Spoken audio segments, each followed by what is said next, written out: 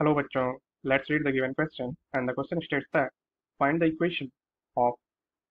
the parabola whose latus rectum is 4 units,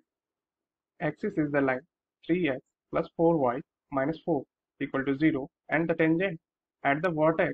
is the line 4x minus 3y plus 7 equal to 0. So the key concept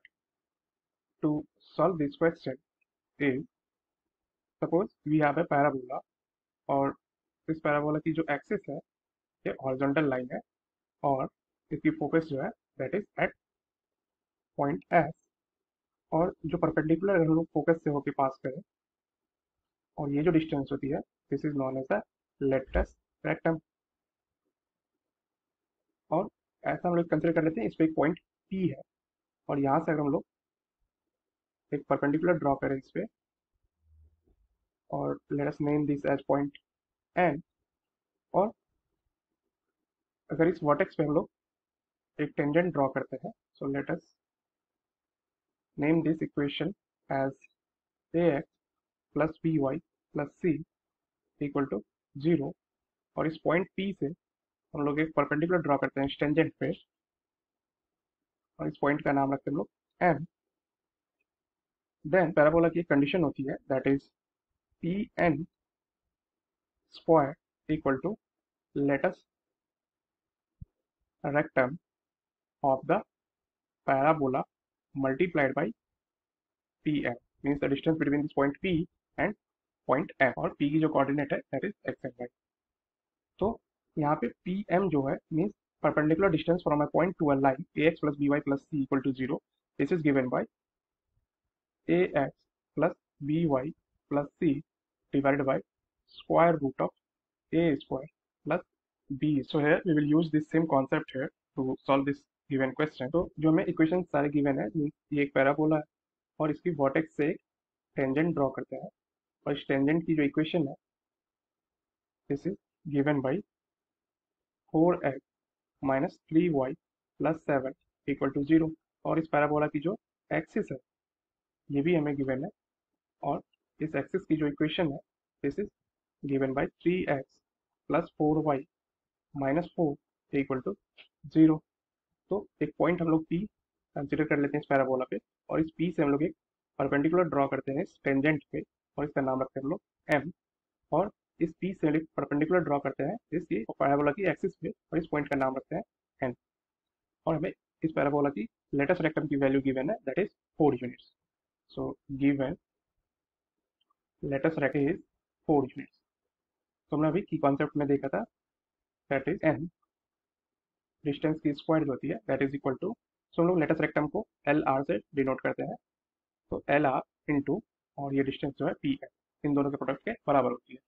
तो सबसे पहले हमें P N और P M find करनी होगी, तो P की जो कोऑर्डिनेट है इसे हम लोग कंसिडर कर लेते हैं एक्स वाई। तो एन जो होगी that will be equal to, सो हम लोग परपेंडिकुलर डिस्टेंस फाइंड कर रहे हैं एक्स वाई से किस लाइन पे, वो 3x प्लस 4y माइनस 4 पे, तो ये हो जाएगी 3x plus 4y minus 4 divided by square root of 3 square plus 4 square. Similarly अगर हम पी एम फाइंड करें मीन्स एक्स वाई पॉइंट से टेंजेंट पे हम लोग परपेंडिकुलर डिस्टेंस फाइंड करें then this will be 4x minus 3y plus 7 divided by square root of 4 square plus 3 square. तो हम इन दोनों वैल्यू को इस इक्वेशन में पुट कर दें, so let's suppose this equation is 1, so using equation 1 we can write P N square, ये कितनी हो जाएगी 3x minus plus 4y minus 4 whole square divided by,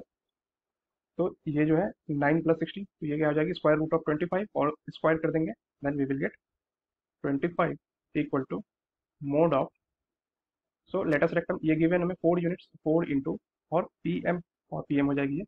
4x minus 3y plus 7 divided by square root of 16 plus 9। तो यहाँ से हम इसको लिख सकते हैं ऐसे 3x plus 4y minus 4 whole square, और इस 25 को हम लोग इधर मल्टीप्लाई कर दें cross multiply then we will get 100 times 4x minus 3y plus 7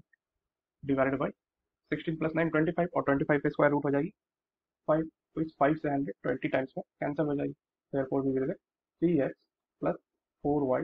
minus 4 whole square equal to 20 4x minus 3y plus 7. Hence, the equation of parabola will be 3x plus 4y minus 4 whole square equal to 20 times 4x minus 3y plus 7. And this is the final answer of the given question. I hope you understood the solution. Best of luck. Thank you.